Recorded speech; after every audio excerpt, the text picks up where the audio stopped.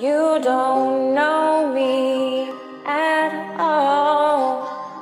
My own family, and you don't even know me at all.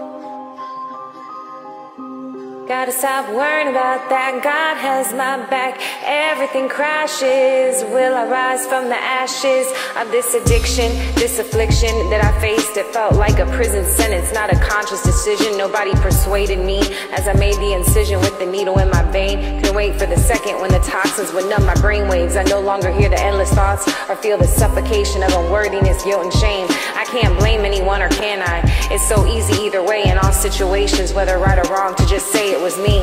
When I awakened to that paradigm shift, that epiphany, the souls I thought would be there just went into hiding. Maybe out of fear, they felt ignorance is bliss.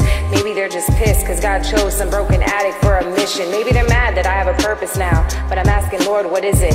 Cause I felt so connected and rejection. I'm becoming detached from everything, realizing that everything is nothing. Music is my only solace, my only escape. The desire to wake up is growing dim with each passing day, and I'm honestly afraid I won't be around long for my son. Even when I don't use the addiction, maybe it's one. You don't know me, what does it really matter, my life? When my whole family was pushing me to surrender my rights, and the father of my son calls me names, tells me I'm worthless, and it just can't come soon enough. He wishes I'd just die, and I'm biting my tongue, gritting my teeth, trying to kill him with kindness. I'm in total disbelief, and maybe they're right. There's something very wrong that I don't see. So I reached out once again for relief, called a local ministry, sobbing on the phone, whispered, please, please help me. Next thing I heard was the dial tone. She had hung up, and I yelled, what the fuck? I'm begging this woman to help me, to set me free, and her pastoral religiosity is pushing me towards my wit's end, towards my insanity, towards ending my misery.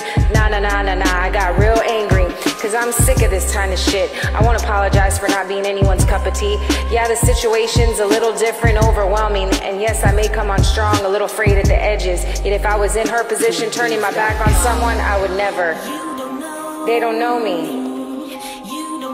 It sucks when tables are turned, bridges are burned, but lessons will always be learned unless you feel like me, like you've been cursed. Am I cursed? Am I cursed? Ooh, when the rights go unnoticed, and people constantly focus on all that is wrong, treat you like your past, and realize they never knew you, had no clue until long after you're gone. You know, a few of my friends say, Ash, you're blessed. Yet I feel like I've been hexed, drink some witch's brew, got some voodoo, halting my life somewhere someone is poking a doll with a needle in its side, my eyes laughing and telling it to cry. You know, when I was 14, that Santero did carve a cross on the top of my right foot, then a cross on my forehead in firewood soot. The crazy thing is that I never thought about the circumstance. Like, why was I with a 20-year-old escort and 60-something-year-old men at 14? Like I said before, I don't remember much about back then, but I think it's safe to say these guys were looking out for my best interest, especially when one is in prison for overprescribing his patients and facing charges on child porn and child sex trafficking. They don't know me, what happened in my life, I don't even know. I don't know what it's like to be truly happy, joyous, and free. I'm just trying to figure out who I am, cause when I was 6 years old, another man took the first piece of me, and my whole life of using and abusing my body was just momentarily re-released from this physicality. But I know for sure that everything crashes. But I will rise from the ashes, and they never knew me, and they'll never know me at all. Everything crashes. I'm determined to rise from the ashes. Thanks for listening. I appreciate you very much. God bless.